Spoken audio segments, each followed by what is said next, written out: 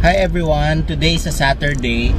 Last time na nag-post ako ng picture that I'm wearing a military uniform, may mga nagtaka. For those who do not know it yet, I am actually a commissioned officer in the reserve force of the armed forces of the Philippines, particularly in the Philippine Army. Ngayon, nandito tayo sa Camp Riego de Dios, Tanza, Cavite. Nandito ang headquarters ng Army Reserve Command. Para sa mga hindi familiar, meron tayong dalawang uri ng mga sundalo sa ating bansa. Meron tayong mga nasa regular force, o yun yung mga kadalasan ay nakikita natin, sila yung mga nasa frontline sa pakikidigma sa mga kalaban ng ating bansa. At meron din namang mga nasa reserve force, o yung mga wala doon sa frontline ng digmaan, pero ang focus ay dun sa iba pang aspeto ng pagiging sundalo. For example, disaster response and risk reduction, yung training ng ating mga ROTC, kung saan dine-develop yung leadership skills ng ating mga estudyante, and for other aspects of civil military operations. For example, yung gumagawa ng mga medical mission, rescue operations, and the like. Ako, as a commissioned officer, aking primary role is first, I am serving as an assistant commandant of one of the ROTC units here in the province of Cavite. And in addition to that, I am also serving as the assistant operations officer nung Ready Reserve Infantry Battalion na nakakasakop dito sa province of Cavite. Yung ating Ready Reserve Infantry Battalion ay binubuo ng mga reserve officers and enlisted personnel na may mga ranggo sa military, but they also have their civilian jobs.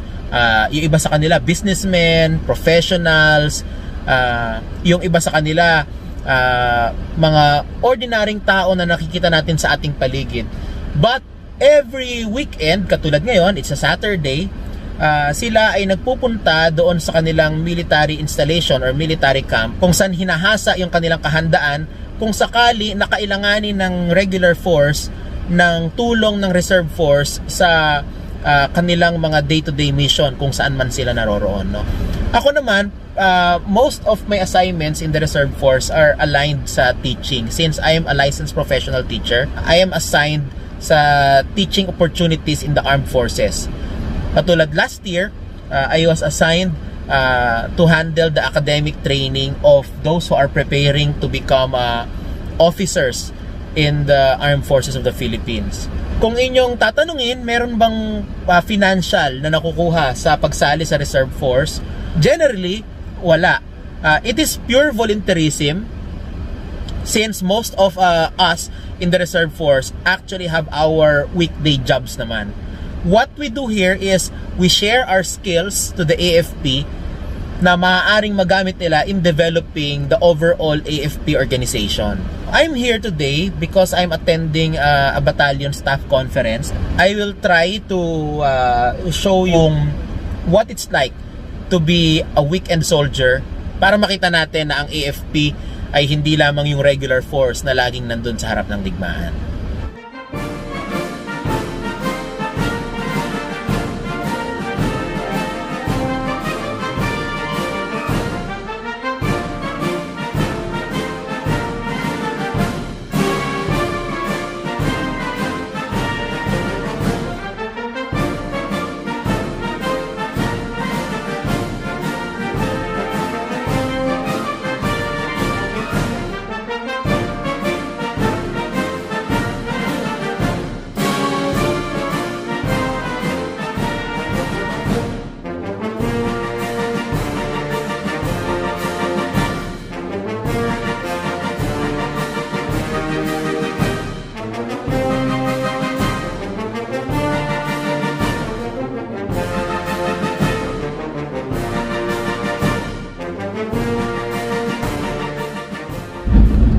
So it's 5 PM now, and kakatapos lang nung aming battalion staff conference.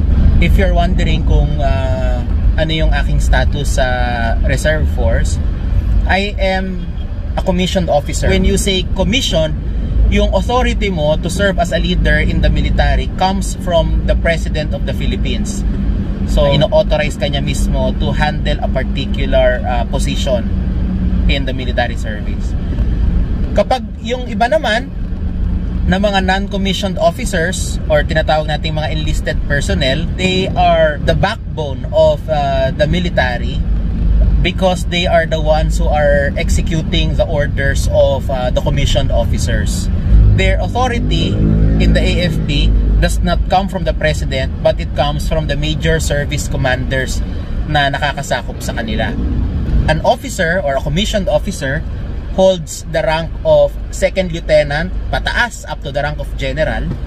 They are the leaders in the armed forces, while the non-commissioned officers or the enlisted personnel are those from the rank of private up to the rank of master sergeant, and that is in the Philippine Army.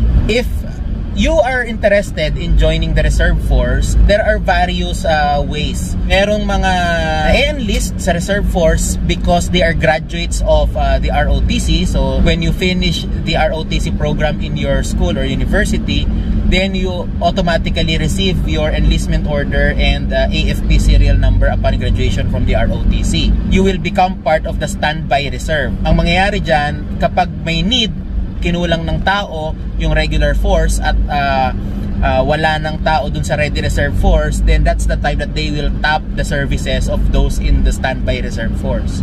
You can also be part of the ready reserve force naman, which is yun yung mga always alert and always ready to answer the call of duty. You can apply for the BCMT or the Basic Citizens Military Training na ino-offer ng mga CDCs or mga community defense centers natin, which are located in different provinces all throughout the country. Most probably, mayroong isang CDC na nakakasakop sa lugar kung nasaan kayo. Here in Cavite, ang ating community defense center dito na nag-handle ng mga reservist activities is located in Camp Riego de Dios sa Cavite, and that is the 402nd Cavite Community Defense Center.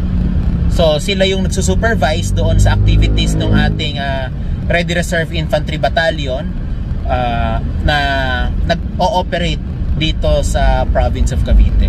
If you are a licensed professional, you can actually apply to be a commissioned officer. You can use your PRC license to serve as your basis for commission. So halimbawa, in my case, I'm a licensed professional teacher and I applied my license as my basis for commission in the AFP. I got the rank of second lieutenant, which is basically the lowest rank of the commissioned officers in the AFP. Kung marami ka ng years of service as a professional, then you can also apply for readjustment in rank, kung saan they will compute your years of service in the practice of your profession and look for its equivalent in the yung tinatawag nating time in grade ng military service. So for example, nagkaroon ka na ng 7 years of service as a teacher, then you will get the rank equivalent to that particular years of service. You can also become part of the reserve force if you are an elected official. So pwede mong gamitin yung iyong pagiging isang elected official para maging isang commissioned officer. So since you are an elected leader, madali na rin para sa AFP to process your commission as a leader din in the AFP. Kung meron tayong tinatawag na man in every barangay, for example, if we will process the commissionship in the reserve force of our barangay captains or barangay kagawats, then that means we can easily form a mobilizable reserve force anywhere in the Philippines. Meron din tayong mga tinatawag na mga affiliated reserve units wherein, for example, you are part of a corporation or a company na yung inyong services na ino-offer is very much essential sa continuous operations ng ating AFP, especially during times of emergency and in times of war. Then during those cases, pwede nilang itap yung services ng inyong company to provide for the needs of the armed forces and the country in general. So kung kayo ay part ng ganong corporation, yung buong corporation ninyo, yung buong company ninyo can apply in the reserve force as an affiliated reserve unit. Then yung inyong mga executives, they will be the commissioned officers. Then the other employees will be the enlisted personnel of that military unit. Yung iba naman, they become part of the reserve force because they have retired from the active service in the AFP. So minsan makikita natin yung mga retired AFP officers and enlisted personnel, kung kaya pa nila na patuloy na maglingkod sa ating bansa kahit na sila ay retired na sa active service, they can voluntarily incorporate themselves in the reserve force of the AFP. Once you're already in the reserve force, you can be assigned to handle tasks such as training other members of both the reserve and regular forces. You can be a resource person. You can also be called to active duty.